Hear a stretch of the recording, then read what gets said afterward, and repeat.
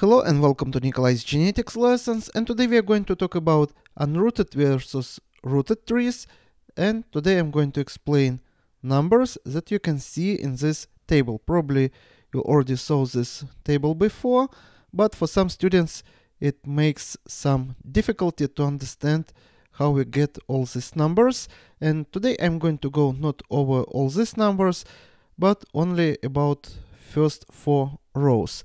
So here's the first example, number of taxa 2, and we should get number of unrooted tree 1 and number of rooted tree also 1. So take a look. For example, we have only 2 taxa, so A and B, and we connect them like this. For example, this is going to be example of unrooted tree. What if we add a root here, and let's say this is going to be a root. In this case, our phylogenetic tree is going to look as follows. So we are going to have species A here and B here. And here is going to be our root. So as you see, with 2 species A and B, we have only one unrooted variant and only one rooted variant.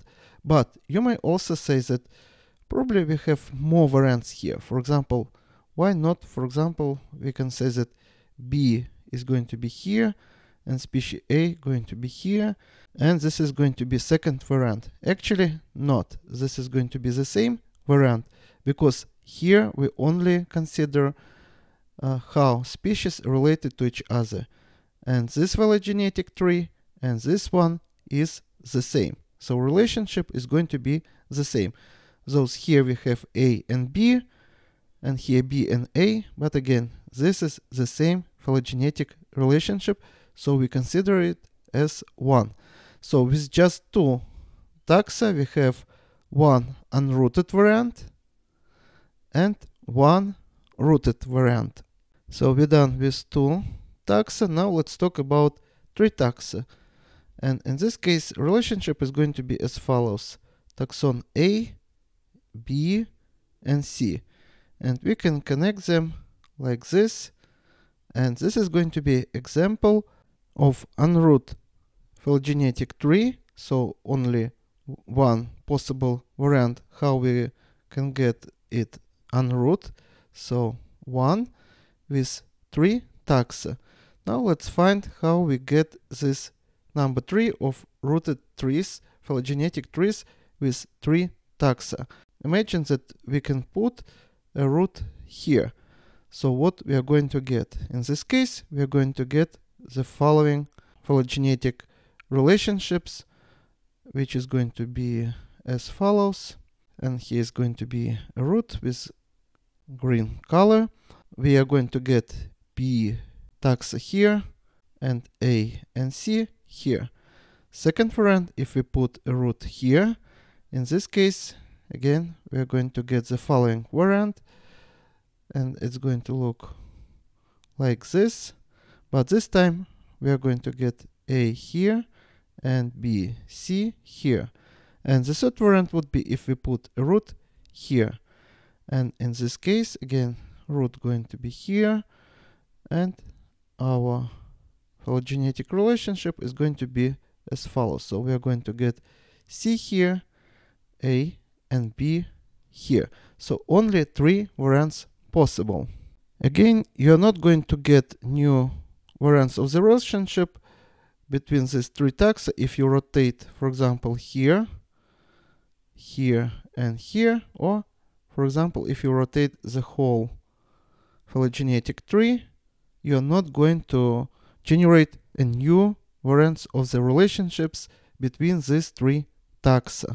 One more time, if you, for example, rotate here, you're going to get C, B, A. But it's going to be the same as C, A, B. And if you rotate the whole phylogenetic tree, relationship is going to be the same, but it's going to be B, A, C. It's not going to change anything. If we add 3 roots here, we are going to get 3 rooted trees. So let's also highlight that we're done with this variant here. And now let's talk about variant with 4 taxa. So take a look. This time our relationship unrooted is going to look as follows. So we have taxon A, B, C, and D. And another variant would be if we change places. For example, A is going to be here, C here, and B and D going to be here. And one more variant would be if, again, we leave A here, but we put D here, and C and B would be here. One more time, to be clear, if we rotate here, or for example here, we are going to produce new combinations, but it's not going to change relationship between these 4 taxa. So with 4 taxa, we are going to get only 1, 2, 3 unrooted trees. So 4 taxa and 3 unrooted trees. Now let's find how many rooted combinations we may have here. And we can put first root here, second here, third here, fourth here, and fifth here. So 5, 6, 7, 8, 9, 10, 11, 12, 13, 14, 15. So we may have total number of 15 different rooted combinations. I hope you got the idea how rooted and unrooted trees are related. And if you take a look, with only 10 taxa, we can get almost 35 million combinations of rooted trees. So now you understand why I stop here on the 4th line. And this is all for today. Subscribe and see you in the next video. Goodbye.